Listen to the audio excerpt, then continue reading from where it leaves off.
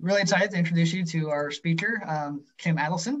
She's an active member of Black Hills Audubon as well as the Washington Native Plant Society.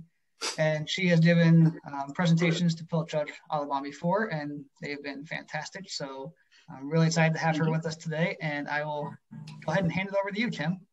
Okay, thank you. Is everybody seeing my slides rather than me? Yes. Okay, so that's all working. Okay, good. First off, I just wanted to say I'm thrilled to be able to do this. There are a few things I like doing more than talking about creating bird-friendly yards. I think it's really important. I think you can make a beautiful, beautiful yard doing it. You can attract tons of birds. I live down in Olympia. I have about an acre, and I've counted 52 different species of birds in my yard. So the message I want to give you is, yes, you can do it. There are lots of birds around here to attract not only good numbers, but lots of different species. And so, you know, I hope to inspire you to do things that will not only beautify your yard, in my opinion, but make it good, viable habitat for birds. And in order to inspire you, before I start talking about the nuts and bolts, which is what most of the talk is going to be, I mean, actually, how do you do it? What do you put into your yard? I want to tell you why it's so important to make your yard a bird haven. And basically, the long and the short of it is that birds are in trouble. David Yarnalls, who's president of the National Audubon Society, a couple of years ago said nearly half of our birds are at risk for extinction this century, and that doesn't have to happen. Well, the bad news is he said this about 3 years ago. Now, if he said it, he would say 2/3. The best estimates now are that 2/3 of our birds are at risk for extinction. So birds are in trouble. And it's not just a prediction. It's not something, I mean, we are predicting it into the future, but it's already happening. And so it's not kind of a pie in the sky prediction. Right now, there are 30% fewer individual birds in the United States than there were in the 1970s. That's from Cornell University. So we've already lost 1/3 of our birds. And we're poised to risk more. And so anything any of us or all of us can do to stem that tide is a good thing. Why are we losing birds? Oh, I also wanted to say that all of the pictures of birds, for those of you who aren't familiar with a lot of native birds, are all birds native to this area. And most of them, not all of them, are yard birds. So you can be inspired that way too. But anyway, why are we losing so many birds? Right now, I would say the most important reason is climate change. And I give talks on that. I bet I could go on for that forever. Habitat loss has been going on for a long time and continues. Every time you take a patch of forest and, you know, and cut it down and put in a housing development, there's fewer places for birds to live. Insect reduction. For many, many years, we've used lots and lots of pesticides. We've drained swamps, things like that. There are far fewer insects now than there used to be. I notice that all the time myself because I'm old enough to remember that when I used to drive in the country, my windshield would just get covered with bugs, and that doesn't happen anymore. I'm not cleaning my windshield every night like I used to. And almost all birds, not all, but almost all birds, even those that you think of as being seed eaters, in breeding season rely heavily on insects for their diet. So if there aren't insects for them to eat, then they're not going to be able to breed. We also have a problem with forage fish decline. That's not so much for yard birds, but still contributing to it. And then finally, last but not least, domestic cats are major killers of birds. So that's why we have lost and are continuing to lose so many birds. Let's go on just for another minute or two about this. How does climate change affect birds? It's easy to say, but exactly what's going on? First off, because of climate change, birds' migration has become off time. Historically, bird migration is timed around two things. First off, you don't want to get hit. You don't want to go someplace. You don't want to fly north and then there's a storm. You know, you want to beat the worst of the weather or get there after the worst of the weather has passed. But also, most birds time their migration to peak insect volume. Again, during breeding season, birds live heavily on insects, and so since insects the time that insects hatch is so closely tied to temperature. As the world gets warmer, insects are hatching earlier and earlier in the year. The birds have moved up their migration, but not as much as the insects, and so they go and there's not as much food for them. So that's one issue. The second issue is that just in general with climate change, certain plant species are dying off, and the insects that rely on them are dying off. So some plants and insects are scarcer than they used to be. Climate change drives habitat change. A really clear example of that is wetlands become more brackish, they become more salty with sea level rise. And so the plant and insect species turn over. We've all experienced this, but summer droughts, especially here in the Pacific Northwest, are getting longer and more severe than they've historically been. And that affects plant and insect life, which affects birds. They also lead to forest fires and more devastating forest fires because everything is just a tinderbox. And again, you're going to find fewer shellfish and forage fish because the oceans become more acidic. You know, when you put carbon, which turns into carbon dioxide in the atmosphere, it falls as actually very slightly acidic rain. And you're creating carbonic acid. That's the kind of acid there is in soda pop. And that's really bad for shellfish, whose shells are essentially made of chalk and dissolve away. So birds are in trouble. And again, I'm trying to inspire you to really want to, do what you can to give them a nice place to live. Well, again, before we get to the mechanics, I mean, why should you care whether there are birds around? Isn't that a nice picture of a kinglet? And basically the short answer is, I mean, there are crazy people like me who just like to go out and watch birds all the time, but forgetting people like me, the short answer is that plants and other animals need birds. And if bird populations dwindle, then again, the whole ecosystem is in trouble. So what do birds do for the rest of the ecosystem? Plants in particular. First off, they're pollinators. About 7,000 species of plants globally are either exclusively or almost exclusively pollinated by birds. Again, if there are no birds, then those plants are in trouble. Now, to be fair, most of those species are in the tropics, not in our latitude. But even so, a lot of the plants that birds pollinate are important to people. Bananas, mangoes, nutmeg. There are lots of things that we like to eat that rely on birds. And in our region, plants like orange honeysuckle, manzanita, flowering currant, salmonberry, huckleberry, native rhodies, twinberry, I could go on, monarda, Sitka columbine, Pacific bleeding heart.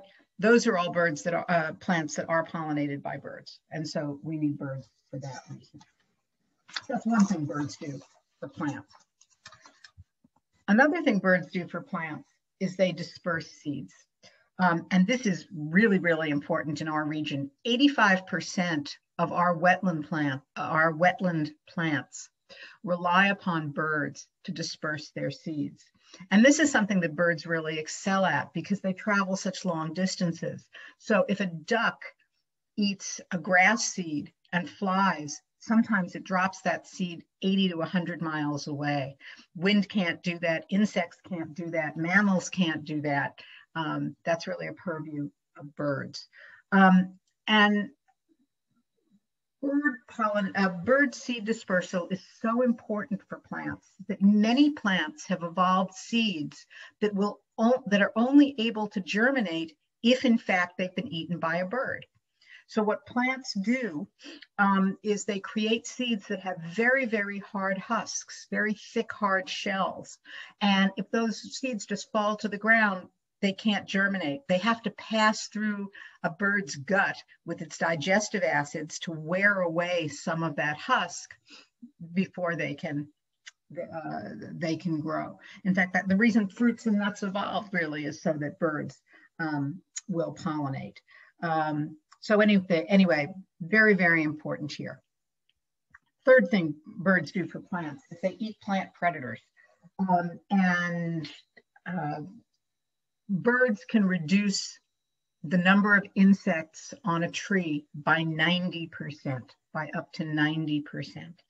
And so one way to control excess insects is to have a healthy bird population.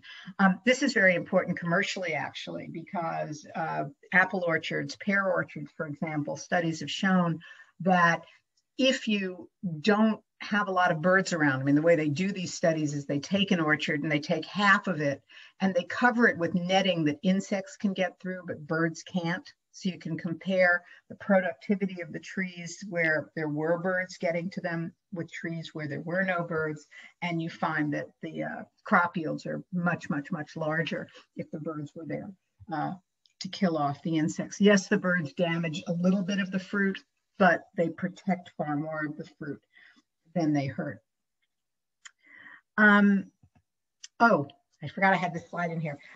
This is my favorite example of how important birds are in terms of cutting insect infestation.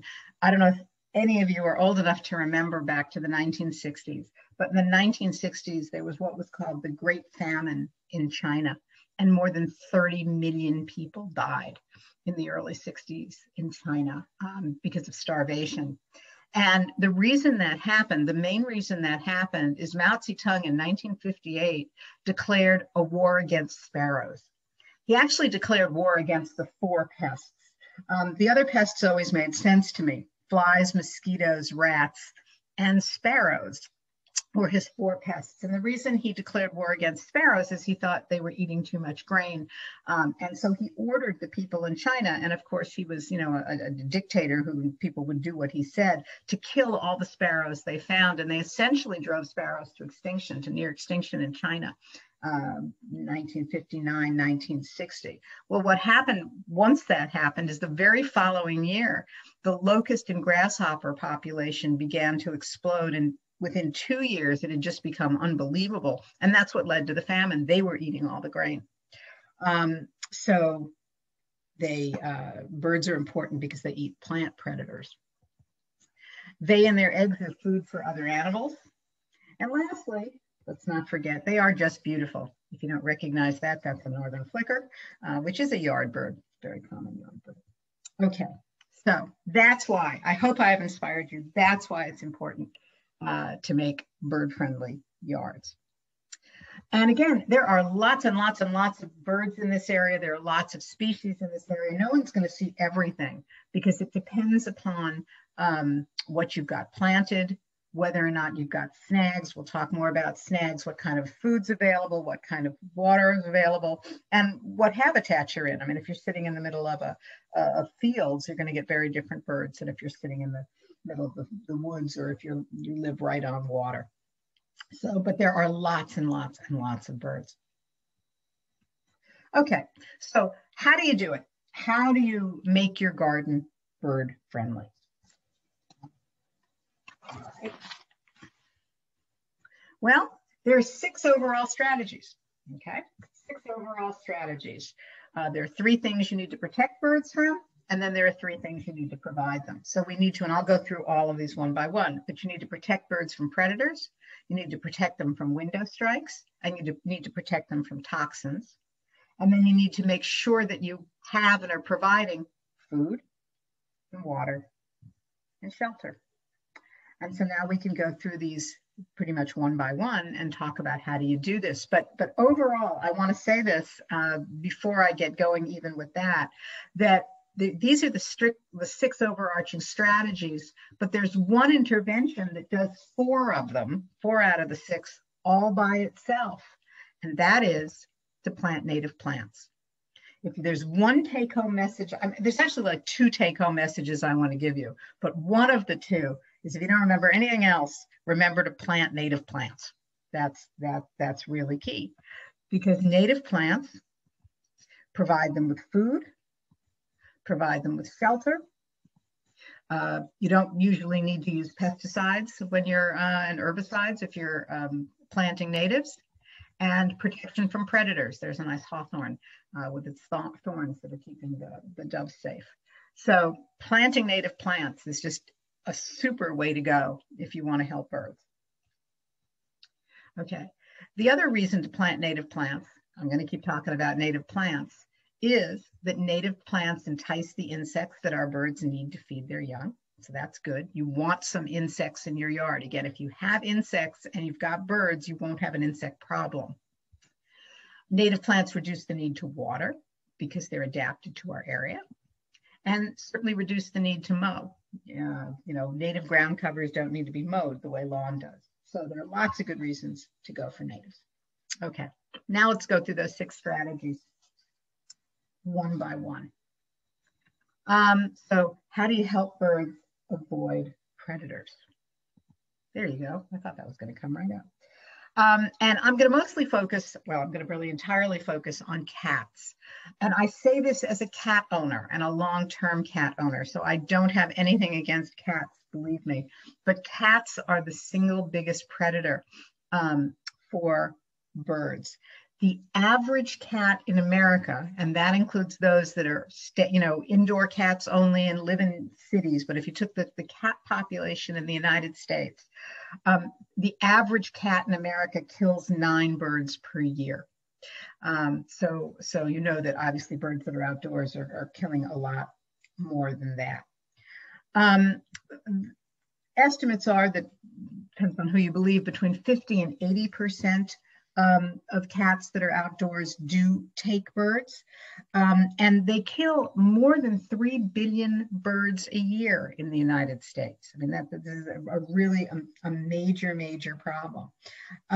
In fact, around the world, 33 species of birds have been driven to extinction solely by cats.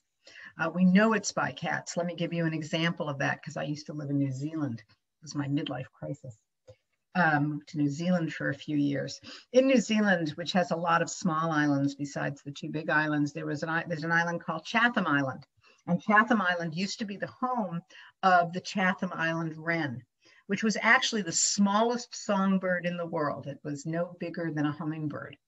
Not really a wren, though that's its name. Anyway, we know that cats drove to extinction Chatham Island wrens. And the reason we know this is the wrens have been living there, for God knows how many thousands of years, tens and thousands of years.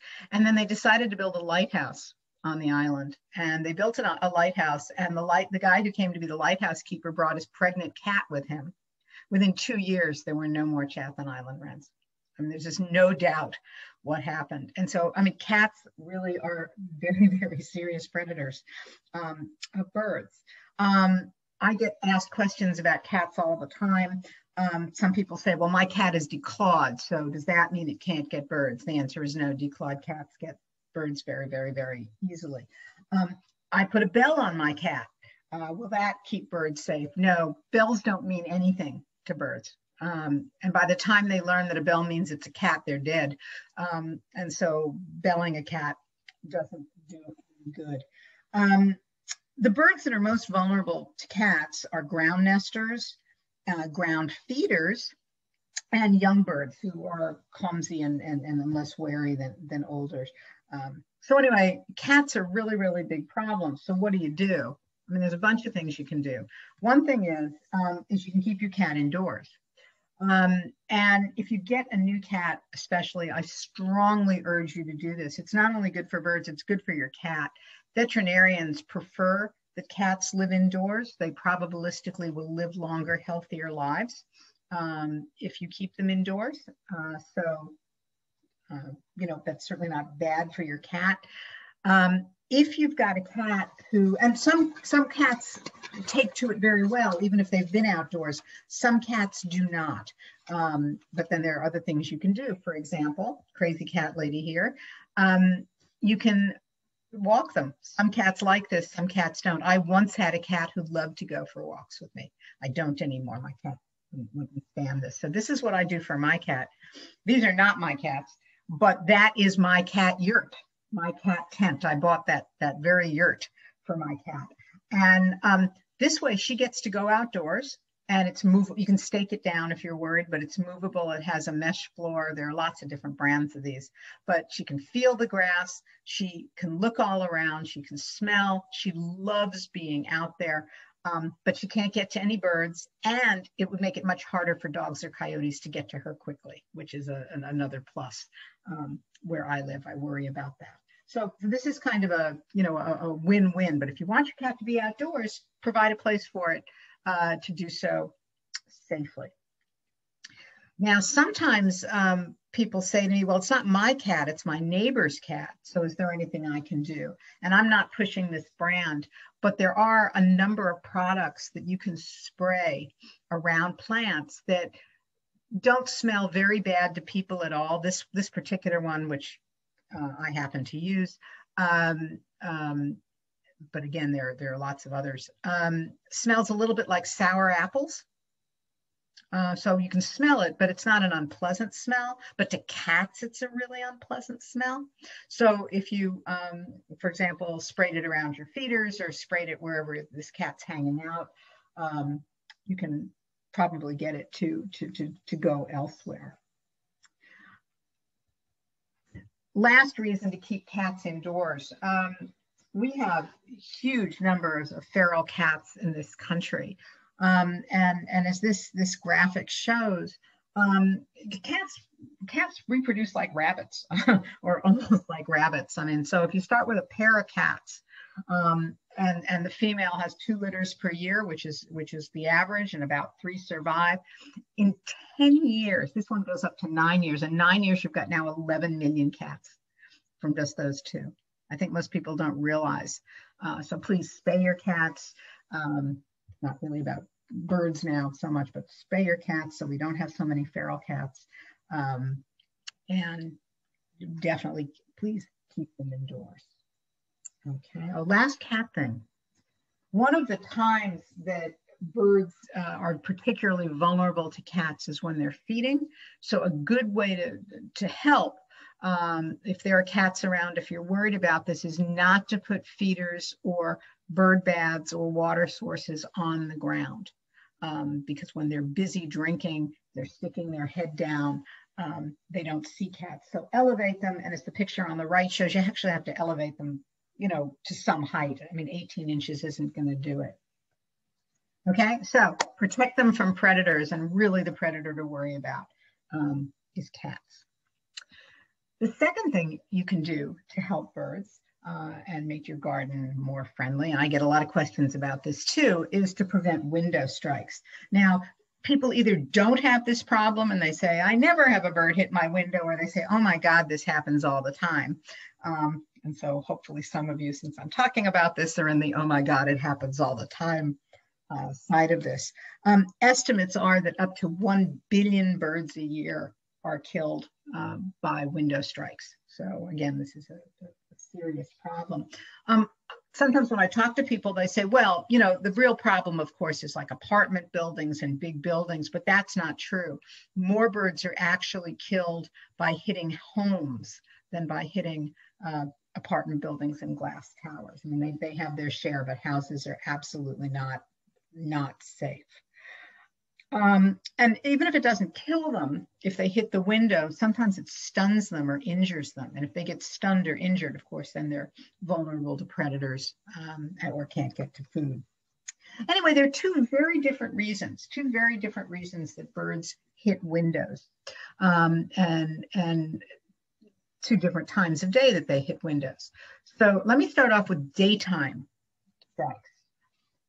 Birds that hit your house or your windows in the daytime are probably residents. Those are not birds passing through. Those are birds that live right around where you live. And basically, as you can see, I mean, the reason birds hit windows often is simply because when they look at the window, they see something appealing. Windows can be highly reflective, and they're reflecting the outside vegetation, and then the birds just see a tree or a bush. And so they hit them. Sometimes you're not getting a reflection, but you're actually seeing through. So if you've got 2 windows lined up in your house, and then there's a tree in your backyard, they're just looking right through both windows and seeing the far tree, and they think they can go. So anyway, daytime window strikes are usually because of what the bird can see in terms of seeing something desirable, and their residents. Here's another example of this, by the way. If you have plants, which many of us do, by our windows, because that's where the light is, again, they're seeing those plants, and so they're going in. You know, they hit the window when they're trying to get to them. Now, the other kind of window strikes, the other reason there are window strikes is very different. And those are night strikes. Some people only have problems at night. Night strikes are usually birds that are migrating through. I mean, except for owls and a few others, when birds aren't migrating, they're diurnal. They're flying around during the day, but at nighttime, or excuse me, during migration, most birds who migrate at night. And so this is a seasonal problem. You get it in the fall, you get it in the spring. You shouldn't be getting, I mean, it'd be very strange to be getting night strikes at other times, you know, during the winter or the summer. And the reason you get night strikes during migration is kind of like moths being attracted to a candle flame. I mean, part of the way birds navigate is they look for light sources. They look, usually it's the moon, they're looking for the moon. But if they see light in an otherwise dark area, they can be attracted to it. So that's the second kind of strike. And again, it's a different class of birds that you get doing this. So what do you do? What do you do to prevent birds from striking your windows? Well, I'll start with one that's not intuitive, at least not to me, but try moving your bird feeders if you have them closer to your window. People say, oh my God, if they're on the feeder and then they hit my window, I should move my feeders further away. But if you move your feeders within a couple of feet of your windows, even if the birds were to hit your window, which becomes less likely anyway, but even if they were, they haven't gotten enough speed up yet that they don't hurt themselves. They just bounce off and they're fine, you know, because they haven't gotten to 30 miles an hour yet. So you can try moving feeders closer to your windows if the window you're having trouble with is near a feeder. Another thing you can do is partially close curtains or blinds. So if you've got levelors, for example, you know, twiggle them so that the slats are horizontal, you can see out the window, but birds will see a line. That's a really easy thing to do. If you've got a particular window that's giving you trouble, put your plants somewhere else. You know, just try another window for those, and likely the birds will not follow, so you can move houseplants away from a particularly difficult window. For the night strikes, one thing you can do is use motion detectors on your outside lights. That saves you money too, and saves energy. But if you don't light up the outside of your house at night all the time, you're minimizing the chances that your house will be attractive. And if you do have outside lights that you want to leave on, point them downwards, not upwards. Okay, again, that this is less attractive to birds and you're not going to get as many strikes. More sophisticated things you can do is there are, again, lots and lots and lots of companies that make window meshes or decals. I actually, these are my decals. These are the ones that I use. And the reason I like them, and they're really pretty sophisticated things, is they've got this ultraviolet reflective coating. So on the left is pretty much what you see. They're not totally invisible, but they're really pretty subtle. On the other hand, on the right side is what birds see, because they're very sensitive to ultraviolet light. And so they see kind of a bright purplish glowing thing and they avoid the window. You can get different patterns. You don't have to get hummingbirds. They've got all sorts of different ones. And again, there are different companies, but these are very, very, very effective. But I want to tell you, you can't just put one on a window. You have to put a couple on a window, was what I found. One doesn't do the trick. Oh, by the way, one thing that doesn't work that I see people do all the time is putting plastic owls up, you know, thinking that birds will be afraid of the owl and won't come. I have never known that to work, to keep birds off of windows. So I would go for this. So those are the kinds of things you can do. If you have really try some of these and have trouble, Black Hills Audubon has an email hotline. I can give you the address at the end that I monitor, which is people who have questions about birds. I'm happy to take questions about any of this, but if you've got a specific question, because this usually really bothers people.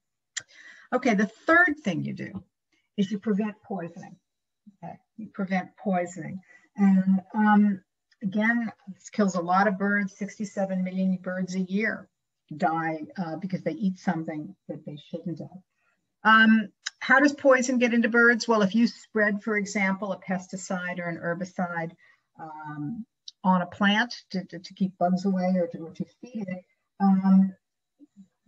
the reason that is going to kill the bird is, first off, if the bird lands on the bush, lands on the plant, they get direct contact, and it can be absorbed through the skin of their feet. And so just landing on a bush that's been been peppered with or sprinkled with some sort of toxic chemical, it gets right absorbed into their feet. Also, if they brush against it, and birds do something called preening, which is giving themselves a bath the way cats do. They lick themselves, and they take their feathers and they use their beaks to clean their feathers off. So if you get any poison on their feathers, then when they preen themselves, they're ingesting the poison. They eat it. I mean, if you've sprayed a rose bush and now you've got rose hips, and then they eat the rose hip, they're going to get directly poisoned by eating it. And it also tends to get into the water. So yes, being able to reduce the use of toxic chemicals is really, really good. Oh, and also, of course, I should say the toxic chemicals, especially if you're doing them as insecticides to kill off insects, is killing off their food supply. So it's not good for them. And again, I want to emphasize that about 3/4 of our birds here largely live on insects in the spring. So we do want to have some insects around. And when I talk about toxic chemicals, I'm mostly talking about insecticides and herbicides, but also rat poison, fungicides, really anything that you wouldn't want to eat, that's designed to kill something is not good for birds. Now, what if you need to use them? What if you just say, I'm sorry, I've just got to get rid of the weeds in my yard. I got to do something and I don't want to pull them. What can you do? What can you do? Well, if you're going to use a pesticide or an herbicide, use a targeted, specific one rather than a generalist. I mean, you can, if your problem is this type of beetle, you can find a chemical that's really specifically, it kills this type of beetle as opposed to anything and everything. So always go for the most targeted, specific chemicals. An alternative that's better is to plant plants that repel insects. There are some plants that insects don't like the smell of, and if you plant them, that'll at least keep the numbers down. And similarly, there are some plants that attract predatory insects that eat other bugs. And so if you can attract those insects to your yard, those predatory insects will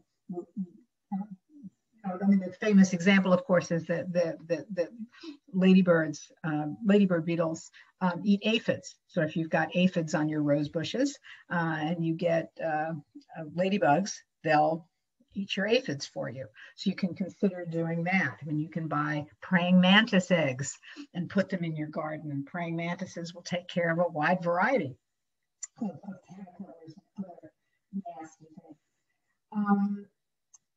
Plants that are good to plant in this area would be, things that you would it's not like they're exotic for around here. I mean, Doug firs attract predatory insects. Madronas do, elderberries do, snowberry does, Nootka roses do. And then if you've got a vegetable garden, plant some marigold or some parsley or some dill or some rosemary. All of those either tend to repel insects or to attract predatory insects, and so are very good things to do. And again, not to beat a dead horse, but another thing you can try to do if you want to get rid of bugs in your garden is attract birds, because the birds will eat the bugs for you. So it all goes hand in hand. Kim, I'm gonna, when you step to your right, we have a hard time hearing you sometimes. Oh, thank you for letting me know. I will now not step to my right. Right, thanks. Okay, that's because my notes are on my right. That's why I've been leaning that way. Okay, so those are the 3 things you want to help birds avoid. Let's talk about the things you want to give birds and make sure they have. And so you want to give them shelter. And there are lots of different ways to give birds shelter. You can put up a birdhouse, and we can talk about that. You can leave up snags. You can have litter piles, and you can leave leaves on the ground. All of those are good ways to provide shelter for birds, and I want to go through them all. So let's start with birdhouses, okay? I have a particular pet peeve about birdhouses because a lot of people put birdhouses up, a lot of stores sell birdhouses, and the main criterion seems to be that they're cute and pretty. Most birdhouses that I see are actually harmful to birds. If you're going to put up a birdhouse, which you certainly don't have to do, there are lots of other ways to give them shelter. But if you're going to do it, you got to do it well. Again, you know, if you go into a store, if they're just selling something that looks nice, it really may not be something that's going to help a bird at all. So here are some of the necessary features of a good birdhouse.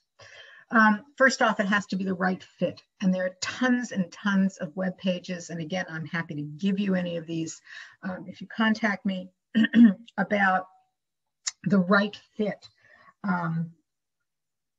for each species of bird. Birds are very particular. So if you want to attract a song sparrow, you have to build a different kind of house than if you want to attract a wren. Excuse me, I'm going to take a sip of water here.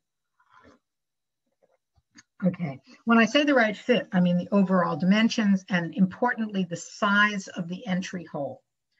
The rule of thumb is you want the smallest hole possible for your species of bird to get through. And that's to keep larger birds from displacing them and predators, other types of predators from getting in. So you always go for the smallest hole possible. Other things about birdhouses is you want them to have ventilation holes. In the summer, especially, birdhouses can get very, very, very warm. And so what you want to do is you want to have ventilation holes. And if you've got a birdhouse that doesn't have them, you can make them yourself. Just get a drill, put a drill bit in it, and right under the roof, high up on the walls of the birdhouse, just make some holes. Just go around and make some holes. And that'll let air pass through, which not only will help keep the temperature down in there, but also will help it dry out. Will keep it from getting excessively moist, which promotes bacterial growth. So get some ventilation holes in there. Similarly, drainage holes. Do the same thing. Take your drill and just poke a few holes in the floor of your birdhouse. Again, you know, think about cracking a chicken egg.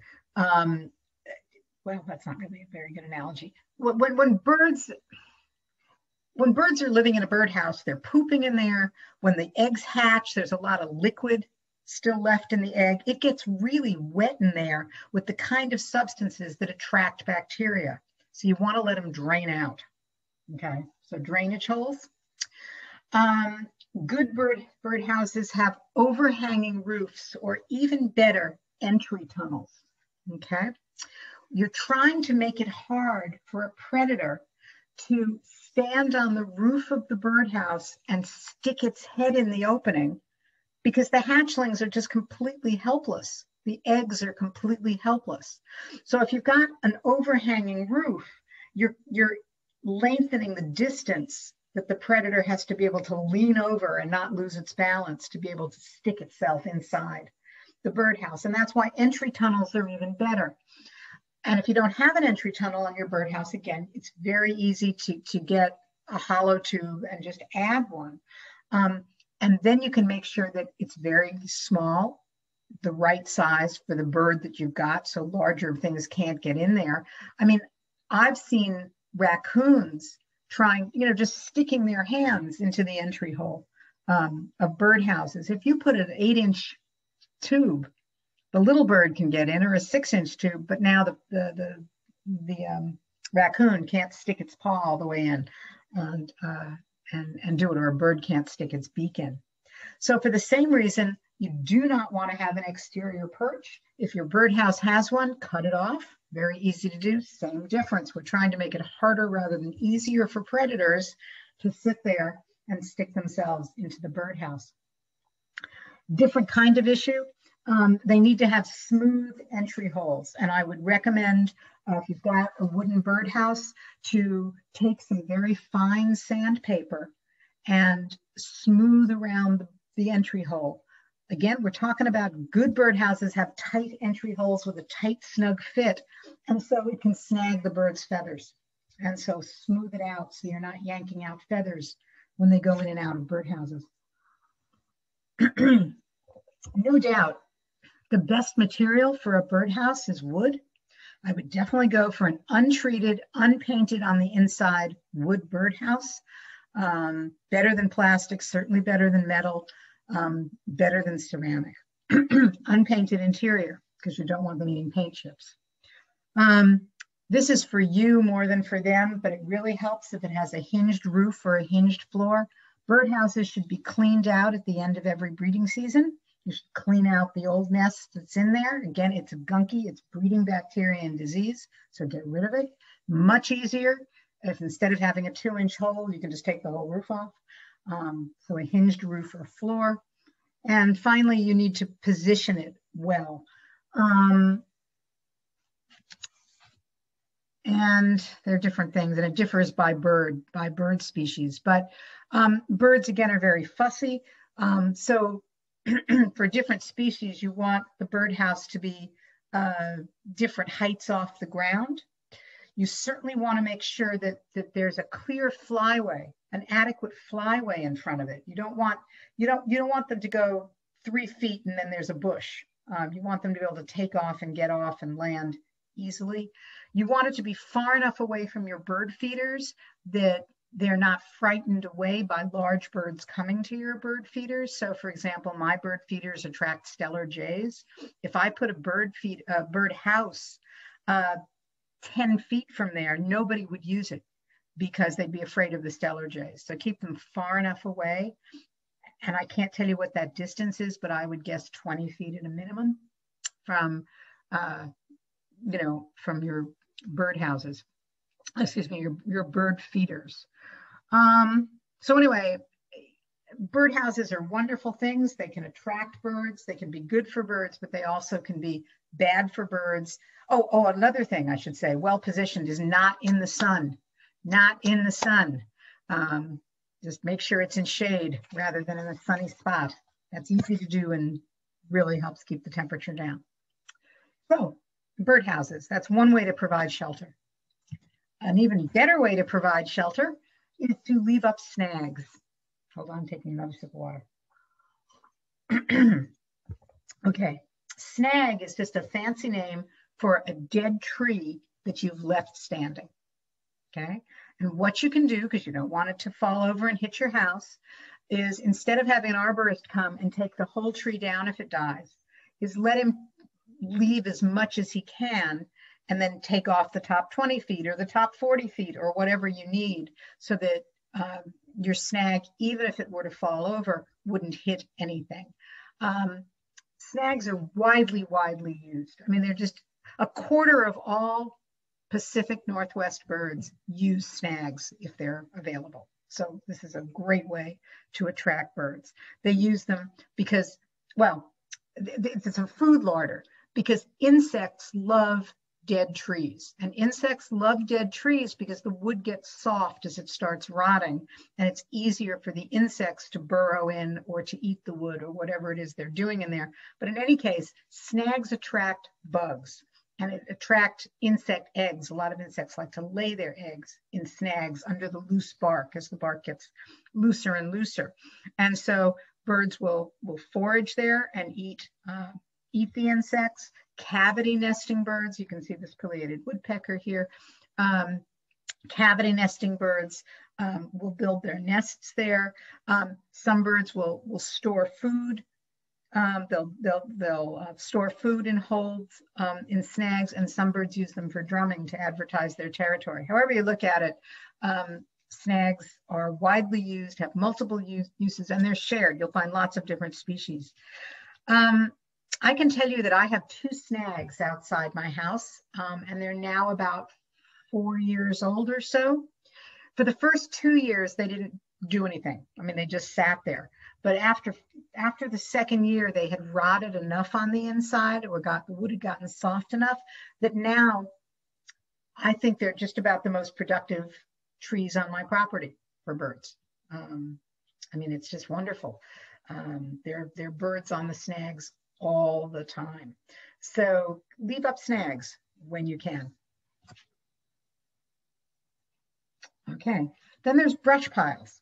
Okay, now some people raise their eyebrows when I talk about brush piles, because brush piles, I mean, they are exactly what the name is. I mean, you just gather up sticks and just put them in a pile and leave them in your yard.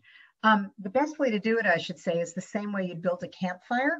You start with big pieces of wood and you go smaller and smaller and smaller. And you basically build it loosely so that there's a lot of cavities inside. And so they're not the most attractive thing in the world. They're certainly not the most tidy thing in the world.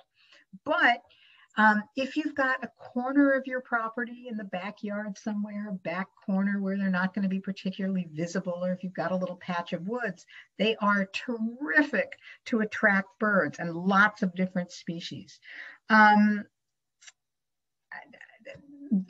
It gives them shelter. They attract insects.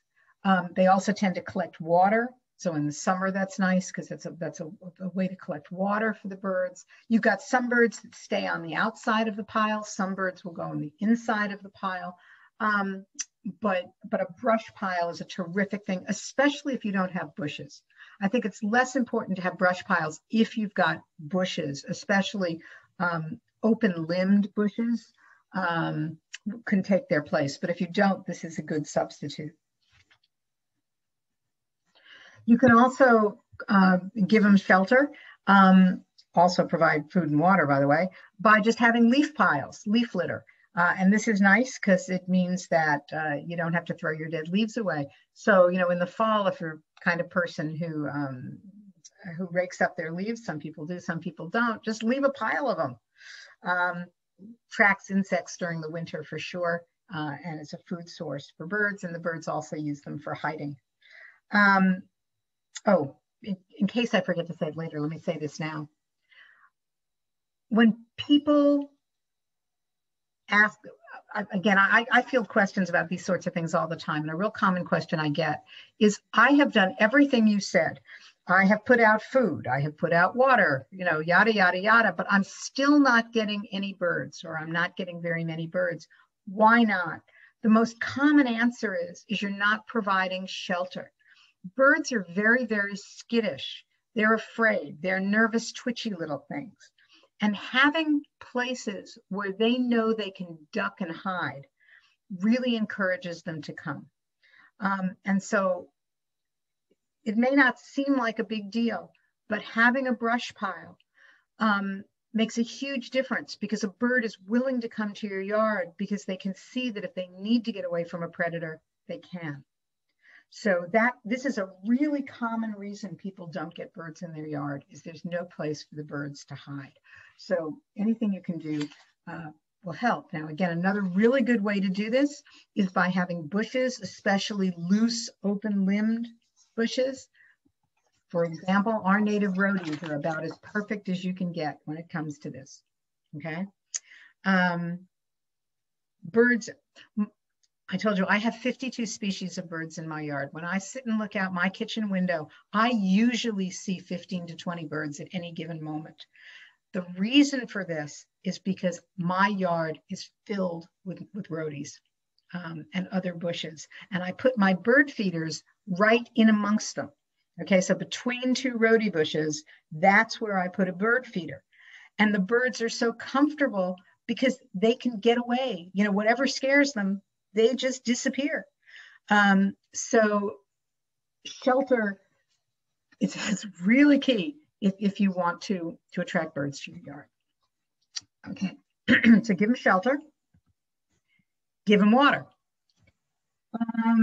Birds need to drink and bathe year round. You know, you'd be surprised. You'd think in the winter here they wouldn't have any problem, but even in the winter, having a water source tends to attract birds. I'll show you a water source I provided in just a minute. In the summer, it is incredibly key to provide water. If there were two take-home messages, if you're going to remember exactly two things, I would remember one, plant native plants, and the second one is provide water. And the reason for this is that when birds have hatchlings, when they have nestlings, hatchlings, baby birds in their nest, they can make up to 200 trips a day carrying water to their babies. Okay, and the only way they can carry water is they fly to a water source. They've got very little bills generally. They fill their beaks with water, and then they fly back to the nest. They have to do that 200 times a day in warm weather. So it makes a big difference to them if there's water right near them or if they have to go a couple of blocks to find it. So plant native plants and provide a water source or several water sources, and that will really help attract birds. Let's see. So what makes a good bird bath? Because that's how most people do it. Most people do it with bird baths. And just like with houses, there are better ones and worse ones. So what makes a good bird bath? Most birds only like to go in to the middle of their thighs. Okay, what would be their thighs?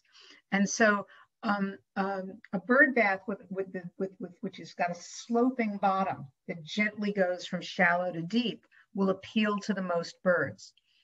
Bird baths, on the other hand, that just have an edge and a steep drop off, they can stand on the edge and use it to drink, but they can't bathe nearly as well. So I'd go for one with gently sloping sides rather than a steep drop off. I would go for one with a rough surface. Concrete is a really good thing. Ceramic, glazed ceramic is terrible because the birds slip and slide and they don't like that. They need to be able to get purchase. So a rough texture is much better than a smooth texture. Similarly, metal doesn't usually work for that reason. By the way, if your water source, if your bird bath does not have gently sloping slides, then put in a ramp. Okay, just put in a wedge of wood, or some sort of ramp so that they can walk in as deep as they want to be. In general, the water that's going to be used the most is between 1 and 3 inches deep. For most yard birds, that'll probably be good. The other reason to avoid metal, by the way, is in the sun, they can get quite hot. Now, if you are going to use bird baths, remember to keep them off the ground, to keep them away from cats, but also, although I love the look of them on the ground, it's not good because of cats, they also need to be cleaned because they do become breeding grounds for bacteria because the birds will poop in them, okay? And they're cleaning themselves. And so every week or so, you need to put in a solution that's 9 parts water with 1 part bleach, chlorine bleach. Let it sit for 15 minutes and then rinse it out, okay? It's a commitment to have a bird bath. You need to keep it clean, okay? Clean. There are other ways to provide water. I will show you in a minute how to do that. So now we come to the last one, which is give them food, which is, I think, what most people think of first. Let's talk about giving birds food. Depending upon the species, there's 4 different things that birds tend to eat. They tend to eat bugs. I can't see my own slide, so I don't know what that is. So I can't tell you what that is, but they need to eat, they eat seeds and nuts, they eat berries, and then some birds have nectar. So there's different kinds of food that can be provided. And a really good way to provide them with food is to plant native plants. So I want to start by talking about that as a way of doing it. Some people immediately think bird feeders, but planting native plants is actually better. So how do you, cat running around. How can you plant natives? Well, first off, you have to make room for them, okay? And to make, excuse me, I've got to get my cat.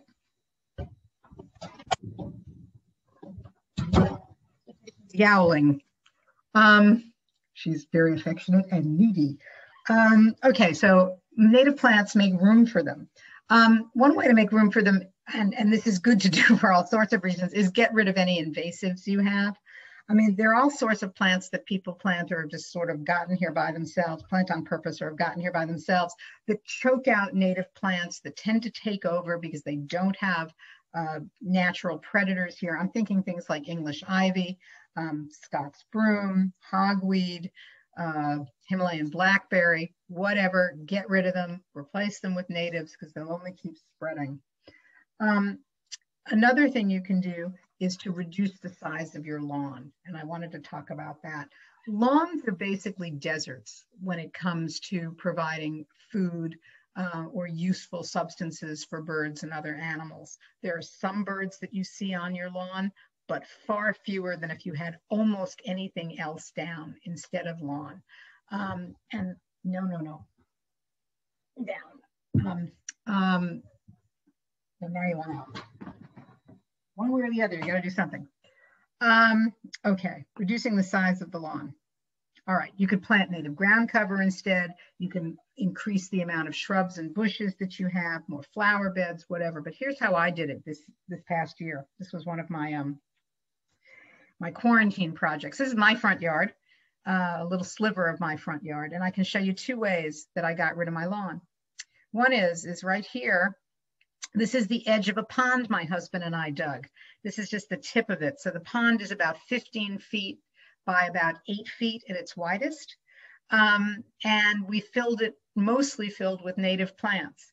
We now not only, and this is true all winter too, birds are in there all the time. We also have frogs. We've got 3 frogs that live in there. Our garter snake population has gone up. We have no problem whatsoever with mosquitoes or flying insects. In fact, a bummer for us is we wanted to attract dragonflies, and the dragonflies come by and then they leave in 5 minutes because there's nothing for them to eat. So we don't have like a resident population of dragonflies because we put goldfish in there. There are a few goldfish and they eat mosquito larvae. So, you know, there's no problem that way, but it's a constant food source for the birds. We've got platforms in there so that the birds can land and, which is just rock, fancy name for rocks, and, you know, be in very shallow water. But that's one way to get it. I mean, the reason we did this is our front lawn, you can see my little vegetable garden in the front, because it's the only place in my yard that has sun. So, because we're heavily wooded. So I wanted to get rid of my lawn and I wanted to plant native plants. We're up to 92 species of native plants in my garden. Yes, you can do this. But in our area, there aren't that many native plants that like full sun because this isn't a full sun area. And I thought to myself, well, where do you see plants in full sun? And the answer is wetlands. And so I said, well, let's put in a pond. So we put in a pond. The other thing we did is here. And this may look like an unmowed lawn too. This is all wildflowers here. I've got a line of wildflowers goes around my yard. But this may look like an unmowed lawn to you, but it's not. It's clover. I planted clover, and I want to go back again to show you how pretty clover can look. If you have a yard that's just, and there's no grass there at all, it's all clover. And what I did, here's a closer view of it. This one is not native. I did not use native clover. And the reason I didn't use native clover is I didn't want to mow. You can mow clover, but I didn't want to. And native clover tends to grow too tall to not mow, in my opinion. You know, 6 to 8 inches is too tall. This is a varietal of clover. It's a white clover, so it has white flowers. So in the summer, my yard is covered with white flowers that the bees love. Boy, does that attract bees. But it doesn't grow more than 3 to 4 inches tall, so you never have to mow it. It also, once it's established, doesn't need ever to be watered. Clover really tolerates drought very, very, very well. So I thought this was a real winning thing to do. I'm going to expand the amount of yard. This was like my experimental patch, so it's only about 30 feet by 10 feet, but we're going to put it in my entire yard this spring. So I mean, there's a way to reduce lawn. Oh, and is this better for birds and other wildlife? Yes. I mean, not only, as I just said, it's covered with clover flowers and my yard is filled with bees. I have not gotten stung.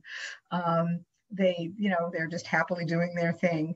I can't say it's particularly better for the birds, but it's also, garter snakes really like it because they hide in there in a way they can't hide in grass. So that's another thing you may want to consider, but certainly getting rid of lawn, however you do it, is going to be good for wildlife. And so there's just the two ways I have been working on it myself.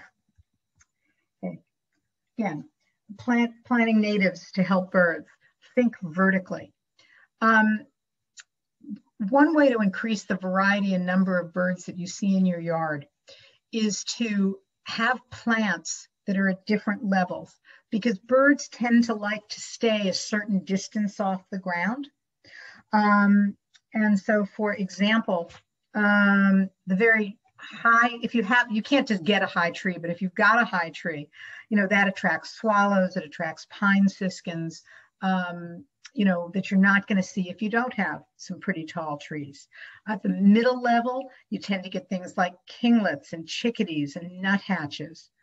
Definitely in the tree layer, but low to the ground, you get hummingbirds, you get goldfinches, you get bush tit. And then on the floor, the shrub level, you're going to get thrushes and wrens and towhees and song sparrows and all different types of sparrows, like golden crown sparrows and white crown sparrows.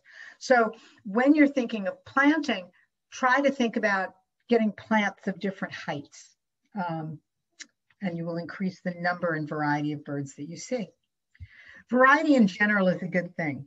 I'm sure you don't like what's on the left because I don't think it's very attractive, but some people just put up these hedges, and that doesn't do, just like a lawn, it doesn't do very much for birds because it's too dense for birds to get in. It's one variety. You're much better off with a hedgerow sort of situation where you've got lots and lots of different types of shrubs with some spaces between them. If you put bird feeders in here, believe me, the birds would come. This is exactly the kind of shelter that make birds come. When you're planting your natives, think about time, because birds need to eat all year round. So you need some plants that are going to provide food in the spring, some that are going to provide food in the summer, some that are going to provide food in the fall, and some that are going to provide food in the winter. And depending upon the part of the plant that the birds eat, and when that part of all, comes out, like berries can come out at different types of year, you can make sure that you have food all year round for birds. So that's something to think about when you're thinking about what type of plants to do. Another thing you can do, some of my neighbors don't like this about my garden, is I don't deadhead. Because when you've got a dead flower, it's for some period of time filled with seeds, and the birds love to come and eat the seeds. So delay deadheading. You probably eventually want to take them down, but leave them for a while. That's another thing you can do. I plant sunflowers and leave them up till all the seeds are gone. And lastly, when you talk about feeding birds, we think about bird feeders. And before I do my usual spiel about bird feeders, I have to tell you that if you don't put if you don't now put out bird feeders, this is not the right time to start. If you do normally put out bird feeders, you want to be really careful and monitor them right now. We are in the middle of a bird salmonella epidemic at the moment. The reason for this is that pine siskins, I don't know if you know what a pine siskin looks like. It's like a little tiny, smaller than a sparrow, but looks kind of like a sparrow with a very pointy bill and yellow on it. Normally come down. We normally get some of them in the winter, but northern Canada, where most of them stay in the winter, had a very bad year in terms of the conifers producing seeds. Between drought and climate change and forest fires, they don't have enough food. So they've come down south to the US in unbelievably huge numbers. And if you've been seeing large flocks of little brown birds, because they tend to be in very large flocks, you likely have pine siskins. In any case, they have contracted salmonella. Salmonella kills birds. And so people are reporting all the time seeing dead birds all over the place. Because there is a salmonella outbreak, this is not, for most people, the right time to feed birds, except for hummingbird solution. That's a whole separate category. The reason why is that salmonella is passed by both saliva and feces. And if you put bird feeders out, a bird might in trying to get a particular seed, lick a different seed on the way over. Now another bird comes and eats that seed and gets salmonella. So at this time, the official advice, in fact, the Washington Fish and Wildlife just came out with this recommendation, but it's what we've all been saying for a while, is either take your seed feeders down or be sure you clean them. They're saying daily. What I've been telling people is you need to clean them at least once a week, and you need to keep your eye on them. And the second you see an ill bird, because they're in some neighborhoods and not others, take them down. So this is not the right time to start feeding. But it's like the COVID crisis. I mean, this is a specific epidemic. It will pass, and then we can go back to feeding again. Just like we all hope to resume our normal lifestyle, you know, once COVID is past. So it doesn't mean you shouldn't ever feed, but this is probably not the time for most of you to feed. If you do feed, you have got to keep your feeders scrupulously clean and take them down if you see any ill birds in your yard. What does a bird with salmonella look like? It doesn't want to fly away. Everything else flies away and it just sits there. It moves very slowly. Sometimes they look bloated. Okay, they look swollen, and their eyes often are crusty and swollen. So if you see anything that looks ill, get rid of your seed feeders. But again, that's not normally true. It just happens to be true at the moment. Okay. What do I get asked about feeders all the time? Well, first off, I used this picture on purpose to show you that you can make very inexpensive bird feeders. I mean, a bird feeder can be as simple as an old pop bottle with wooden spoons stuck through it. So you don't have to spend a lot of money on bird feeders. The reason to spend money on bird feeders, if you want to and can afford it, is because you can make them more squirrel proof. And there are squirrel proof feeders. There are other ways besides buying an expensive one to make it relatively squirrel proof. You can use baffles. You can make sure they're not directly under trees, things like that. But, you know, depends on how much of a problem that is. By the way, I have never found a chipmunk proof bird feeder. Unless you put them just on a pole in the middle of your yard, but you can usually, squirrels you can avoid, because there's some bird feeders that are weight sensitive. So if something heavy enough lands on them, they sink and it shuts off the window where they get food. So squirrels can't get food. The problem is chipmunks aren't heavy enough to do that. So that's why chipmunks actually tend to be a bigger problem. Anyway, there are all sorts of bird feeders. In terms of what you're feeding, the main types are seed feeders, like this one here, suet feeders, okay, hummingbird solution feeders, nectar feeders, and then you can put mealybugs and things like that on mealworms on platforms. So there are different types of bird feeders, but general truisms about them. Okay, well, when people ask me about bird feeders, the first question is, what kind of food should I be feeding birds? And the second question is, I'm afraid of attracting rats and other vermin. So let me kind of address those issues in particular. In more urban areas, and even really out in the country, some people are very worried about attracting rats. And again, that's a bigger or lesser problem depending upon where you live. How do you avoid attracting vermin? And the answer is you keep the feed inaccessible to those vermin. And basically what that means is you keep the food off the ground. Okay, you keep the food off the ground. There are lots of different ways to help that happen. A very easy way is to get this sort of tray so that when the birds kick out excess seed, it lands in the tray. You can then, in the evening, empty that tray, and there's no available food for a rat or a raccoon or a possum at night, which is when they tend to come to feed. Another thing you should do to minimize spillage, because it's the spillage that really matters, is do not buy this type of feed, okay? This is mixed feed where you've got millet and you've got corn and you've got sunflower seeds all mixed up together. Nobody I know who's a serious birder does that, okay? This is not a good idea.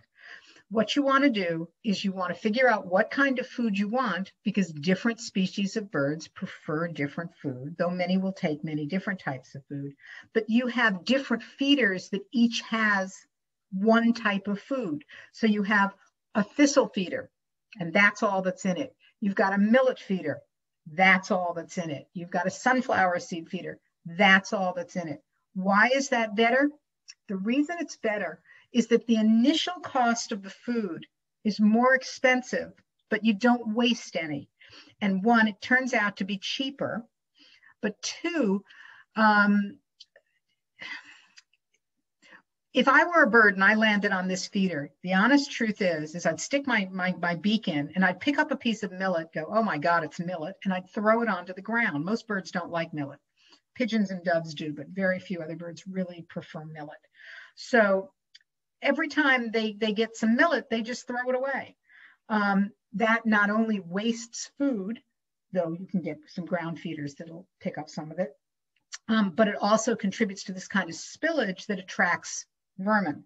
So again, I would, if I want to feed it, and I do, I have about 8 bird feeders in my yard, make sure that each one only has one type of food. It will attract the birds that eat that type of food, and you'll get a lot less waste.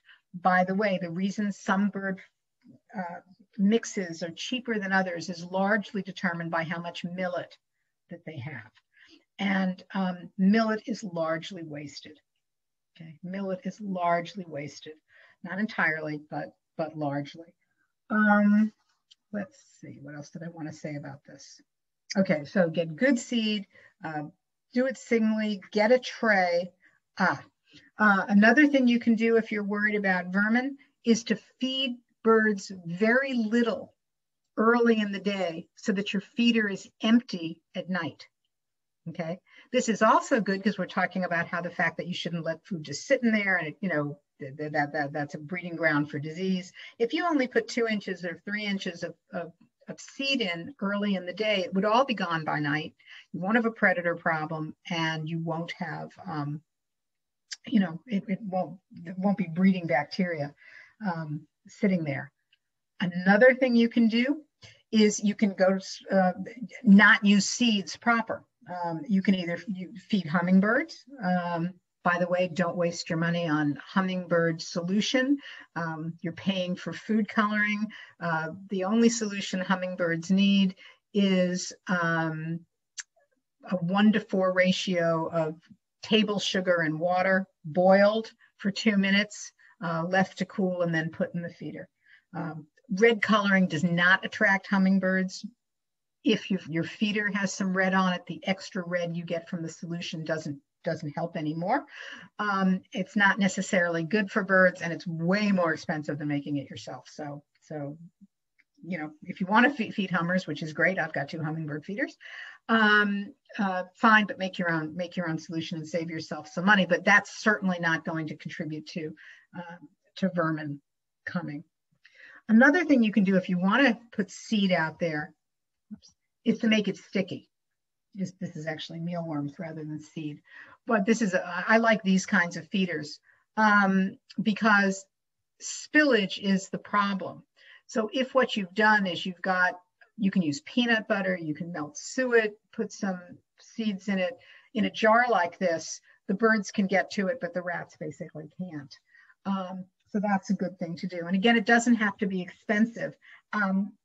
Sometimes when I go to like fairs and things and set up a table, I do this activity with children, this is just an old toilet paper roll, which I've smeared peanut butter on, or this person smeared peanut butter on and then rolled in seeds. And if you do that, again, the seeds aren't going to fall to the ground, or very many of them won't. And you're feeding the birds. Peanut butter is great for birds. A lot of protein and fat in that. In the winter, birds need fat. In breeding season, they need fat. Inexpensive, fun thing to do, and keeps your seed off the ground. So just a little bit about feeding birds. Other ideas into how to help birds and help wildlife. This is a little bit further afield, but I wanted to say it anyway. And that is vote. If you care about the environment, if you care about wildlife, then vote for candidates who do too. This is a really important thing to do. If you care about climate change, I mean, vote. And that's probably the best thing you can do is get politicians in who will enact policies that are good for wildlife. You can also work to reduce your own carbon footprint, which is, reduce, reuse, and recycle. Reduce food waste, use less gas, reuse things, recycle. Anything we can do to slow down the pace of climate change is all to the good of wildlife. And the last thing I wanted to talk to you all about was this. The National Audubon Society has an initiative called Plants for Birds, and it's an incredible, wonderful resource to know about. If you just go into your search engine and type Audubon Plants for Birds, this will come up. Okay, this will come up because again, there's such a strong knowledge and understanding that native plants are so useful for birds. What they're trying to do is encourage people to plant native plants. So anyway, if you go to this page, what you can then get to is their database. And if you click on database, you get here. And if you put in your zip code, you don't have to give them your email address if you don't want. Put in your zip code. And what comes up is by zip code, this page. And you can refine your search. These are all plants that are good for birds. By what type of plant? Are you looking for a bush? Are you looking for a vine? Are you looking for an annual or a perennial? That's what the drop-down menu would show. Plant resource. Are you trying to get flowers for birds, berries for birds, seeds for birds? What kind of resource? What kind of bird you want to attract? I really like wrens. You can fill in none of those or all of those, and it will come up with a list of plants that it recommends for your zip code that meet the criteria that you set out for it. And it gives you the best results first, which are the ones that are easiest to grow and most likely to survive. And it also gives you full results, which are going to be a little bit iffier, should work, but are going to be a little bit iffier. This is an incredible resource if you're trying to put native plants in your garden. It will tell you what should work. It'll tell you if you want a variety of things, like I'm really going for berries, this is what's going to work where you live. And it's very, very easy to get to. Again, just type in Audubon Plants for Birds, and you will get here. You don't need to know the exact address. I don't know why I have the second slide. Anyway, I just want to close by saying that you are what hope looks like to a bird. Your actions really can make a difference. We're destroying habitat right and left. If you can recreate some good habitat in your yard, it really, really matters. And you can do it. You can do it. It's not very hard. It's a few simple things like planting natives and making sure you've got a good water source. And you can have a very birdie yard. And there's few things nicer than sitting with a cup of tea looking out your window and seeing dozens and dozens of birds at a time. And with that, I'm happy to take questions if anybody has any.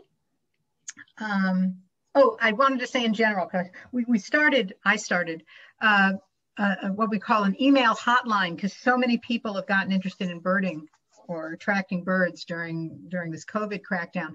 The web address is questions for BHAS. That's just one word, questions for BHAS. Everything's small except BHAS are all capitalized at gmail.com.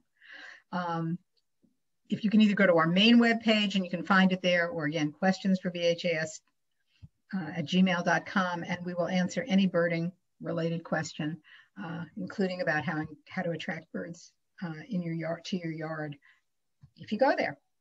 So anyway, I'm happy to try to answer a few questions. All right, thanks, Tim. We have a number of questions in the chat box, and so I will help you go through those real quick. Going back to the spray for cats, Can you spray that along the grassy areas to stop them from accessing your yard? You can try. I've never found that it works 100%, but I found that it really does work, 80%. No, I mean, it'll keep most cats out. There are a few cats that seem very determined and it won't, but yeah, sure. You can put it anywhere. You can also use it on the couch if you don't want them on your couch, but I use that spray all the time at the edge of my yard because I have a cat that I put in her yurt, but my neighbor has 2 cats that wander and it drives my cat crazy. I don't want them in my yard because of my bird feeders, but it also drives my cat crazy. So I put it along our, the edge between their yard and my yard, and it's really cut down how much they come through. For the decals, are those on the inside of the window or the outside? Outside. Any suggestions? And you have to put them in the right direction. It says on the sheet that they come on, it says this side against window, because what you want is not to see the ultraviolet, right? You want to see as little as possible. So only one side is ultraviolet, and the whole thing goes on the outside of your window, and the ultraviolet goes on the outside rather than against the pane of glass. In terms of decals again, are there any brands that you recommend, or spacing on the decals? Do they need to be a certain distance apart from each other? I think my house has pretty standard sized windows. And I would say, if you have a window, I'm looking at my window, if you have a window that's maybe 4 feet by 3.5 feet or something, a decent window, I would probably put 2 on that. On a sliding glass door, I have 3. Tim Nelson commented in regards to that question. Birdsmartglass.org has window collision products and a bunch of good information there. I was going to say, there's several brands out there. What I think matters most is this ultraviolet reflective coating, because most people don't want to see the decal very much. And the alternative is to have a decal that's just like, bright colors or something like that, which is fine, but then you're looking at that when you look through your window as opposed to seeing very little. Judy mentioned that dish soap and water in the spray bottle works for aphids. Yes, it does. I should tell you this. Again, I used to live in New Zealand for a few years, and New Zealanders are crazy gardeners. I mean, they live for gardening. It is the national hobby. And nobody there uses any herbicides. What they do instead, and it's what I do now, and it works really well, is they use boiling water. So if you've got weeds, and you can get a steamer too. I mean, you can actually buy steamers, but I just take my coffee pot, my electric water heater pot, and I let the water boil, and I walk outside, and if I've got a stray dandelion, you just pour it on it, and boiling water, it takes a few days, but the plant will die. And it's obviously completely harmless to do that. Cassandra mentioned that she released ladybuds last year and made a huge difference on her roses. Mm-hmm. Yes. I shared a website link earlier in the chat. Nestwatch.org has a lot of great information about birdhouses and how to space them and what height to put them at and dimensions and that kind of stuff. I'm actually a member of nestwatch.org. Yes, they do. Oh, awesome. I also mentioned we have a recording on our website about dead trees and snags. And so I encourage you to look, watch that if you're interested in learning more about dead trees and snags. It's on our monthly programs page. Looks like you kind of talked about the salmonella outbreak already.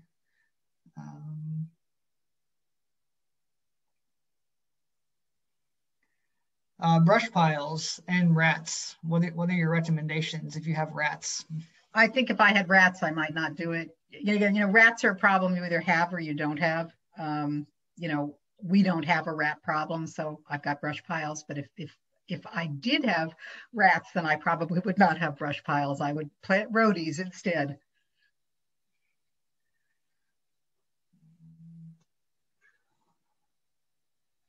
How often did you say to clean your bird bath? Was it once a week? Normally in the winter, I would say once every 2 weeks. In the summer, normally. I would say a week to 10 days. Now, the official Washington state recommendation is daily. To be honest, I'm not sure I'm going to do it quite daily, but I'll probably try to do it a couple of times a week. And what's really important, I think, is that you keep your eye on them. I mean, birds that have salmonella look sick. I mean, you're not going to mistake it. And there are people, I mean, I spoke to a woman a couple of days ago who had 8 dead birds in her yard. This is a woman who should not be feeding birds. I mean, right now, you know, I, on the other hand, who normally have 15 to 20 birds in my yard at any given moment, have not seen a single ill bird. So, you know, but I look dozens of times a day. You know, I ride out my kitchen sink. And if I saw a sick bird, I would take my bird feeders down. But I think right now I would do it. The official recommendation is daily. I think you'd probably get away with every other day, as long as you keep your eye out for sick birds. Do you know for clover, does it grow well in acidic soil? I'm sorry, I don't. I don't know. I think the answer is probably yes, because I have rather acidic soil and it's doing fabulously. How tolerant is the clover for walking over it or dogs running over it? Well, this particular one that I grew tops off at 3 to 4 inches. And I found that you have to baby it when it's being established. It also needs a fair amount of sun. You're not going to do this in deep shade. But once it's established, when you walk on it, you leave footprints and an hour later they're gone. And I don't have a dog, so I can't quite talk about dogs, but people, I walk on it all the time now.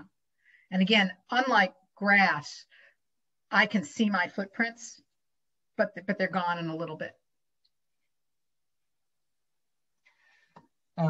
Looks like Megan recommended a couple of books, Nature's Best Hope by Douglas Tallamy and Gardening with Native Plants in the Pacific Northwest by Kruckenberg.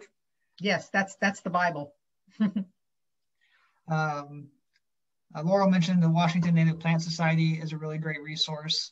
I'm also on their Facebook group, and so they have a really great Facebook group as well, and people answer questions on there all the time.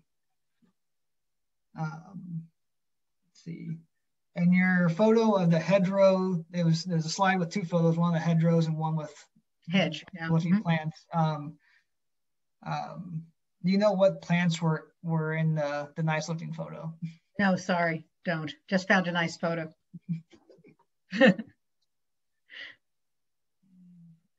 I think this was answered in the chat, but in case anyone didn't see it, are suet feeders safer for the pine siskins, or should we take those down as well? I would say it depends upon whether you're attracting pine siskins. I find that my pine siskins love suet. I mean, so I have as many pine siskins on the suet. In fact, so many that they're tumbling over each other this year. I mean, where you know, they're more than 1 bird thick. You know, I can have, I don't know, more than a dozen, way more than a dozen pine siskins on the suet feeder. So again, I would be very cautious. I've got mine up, but I'm very cautious about it. If I saw any ill birds, I would take it away in a second. But yeah, they go after suet. And then I shared a few links. Audubon has a few PDFs about bird feeders, bird seed, and bird feeding. And so I shared links to all those. Great. If you Google those, you should find them as well pretty easily. Let's see. A lot of people saying thanks for the presentation. Really enjoyed it. Let's see.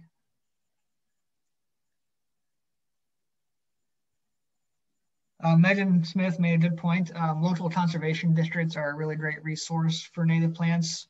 I know the Snohomish County Conservation District, their plant sale is going on now, but my guess is they might be sold out because they sell out pretty early most years, I think. So if you're looking for plants, though, that's a great resource for next year.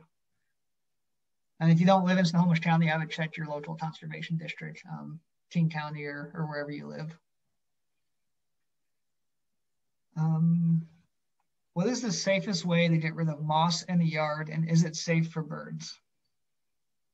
and is safe for birds. Sorry, what's the best way to get rid of moss and is safe for birds? I can't answer that because my answer is I'd leave the moss. That's what wants to be there. Usually, most products that are designed to kill moss are not particularly good for birds. But they're not good for other plants either. So I mean, the problem is that if you, I can't speak about every product, but many of them are designed that they'll kill the moss, but then, you know, it gets into the soil and the water and that it's not good for other plants. I mean, you know, if it kills moss, it'll kill other things too, if there's enough of it. But my gut level response is you've got that, you know, if you've got shade or whatever is, you know, like moss or put in ground cover. In terms of cleaning or preventing salmonella around the ground, do you have any suggestions on cleaning or clearing out the area beneath your feeders? Would be a really good idea. You can certainly sweep up. First of all, I mean, I would switch to feeders that are going to have less spillage on the ground. And again, just putting a platform under your feeder, you know, will do that. Or even, for example, you might just take a plastic garbage bag, put a slit in it so you can put it around the pole, and so the food will fall onto the plastic garbage bag, and then you can easily clean it up. I mean, that's probably the best way to get up everything that's on the ground. Sometimes when people have rat problems in particular, that's what I suggest that they do, so they can just make sure they get everything up. But a good idea if there's salmonella. I mean, part of the problem with salmonella that I didn't say, I mean, it is transmitted through saliva and feces, is just simply the problem with a bird feeder is that there's so much food in one place that you do get multiple birds standing next to each other. Whereas with more natural food sources, the birds are more dispersed. So if you're going to have multiple bird feeders up, is keep them far apart from each other at least. So you're keeping the crowd size at any one place down. But yeah, I like the idea of either sweeping up or putting something under your feeder to just being able to throw out the food. And I would do that at the end of every day. Here's one that might be a challenge. Okay. I have an orange ladybug looking insect. I understand they're not beneficial to plants and they bite and sting if hit. Oh, yeah. Do you know what this is? Yeah, it's a Japanese ladybug.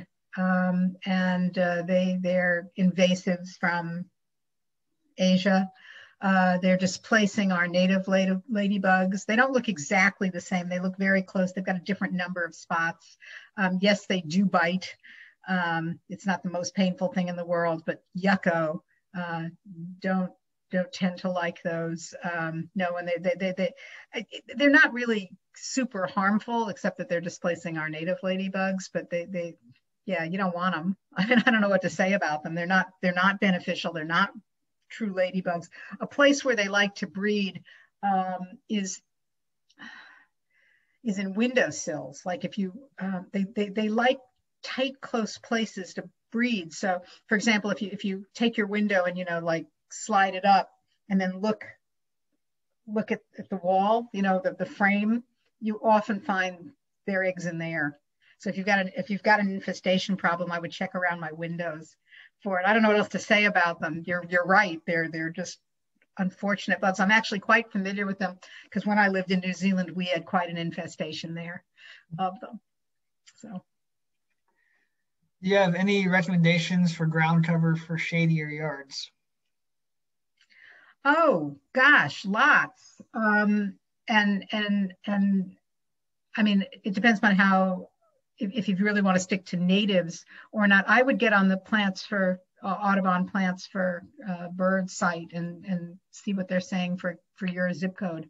But there are definitely lots of them. And then if you have trouble with some natives, though around here finding natives for shade is not a huge problem. I actually planted a lot of wild ginger that's doing really well in deep shade. And Brenda says she now gets so many mosquitoes in the summer she can't sit outside at dusk. What kind of birds should she be trying to attract? Well, okay. Swallows would be lovely. Good way to get swallows into your yard is a water source. I mean, that would be one thing you can do, because they're solely insect eaters, so they're not going to come to a feeder. We've got 4 or 5 species of swallow that you potentially could have in your yard, depending upon where you live. Any bird in the spring, basically. Again, when they're feeding young, the young need fat, so their birds are all eating insects. And what would I do? I mean, some of the best birds for insects are the hardest to attract in that they don't come to feeders. I mean, like wrens. I mean, wrens live pretty much solely on insects, but there's little that you can do except to provide bushes, you know, places for them to hide, and a water source will help get you wrens. But anything, I mean, from chickadees to towies are going to be eating bugs. I mean, boy, flycatchers, but because they only eat bugs, there's not much you can do to attract a flycatcher. So I would do what I can, which is water and shelter and some food. But I'd put food last is what you need to do. Trying to think what else you could do for mosquitoes. Poor you, there aren't that many mosquitoes around here. That's one of the benefits of living here compared to other places I've lived. Yeah, just try to attract birds. That's what you can do. All right, I think I've gotten through most of the questions. If I missed that question you had, feel free to put it back in the chat, or unmute yourself and just ask it out loud if you'd like. Histrina is asking if there are any details that can be put on the inside because they can't reach the outside of their windows. Oh, that's good. Yeah, there are. I mean, there are. They're not going to be the ultraviolet ones, but certainly, you know, another thing, is you don't have to get decals. An alternative to decals are strings. I mean, you can get these. Trying to figure out how to. It's almost like a net, but they're very, very fine. Sometimes they're just horizontal or just vertical, or sometimes they're actually like a net with boxes that you can affix to the top and bottom of your window. Certainly you can do that on the inside. And although it's covering more of your window, each one is very, very tiny, so you don't tend to see it very much at all. That might be something to consider. And again, there are lots of different companies that do that make those.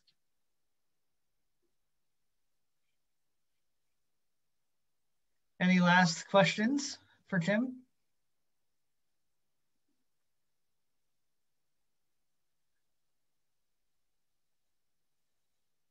Well, you may have done it, Tim. There.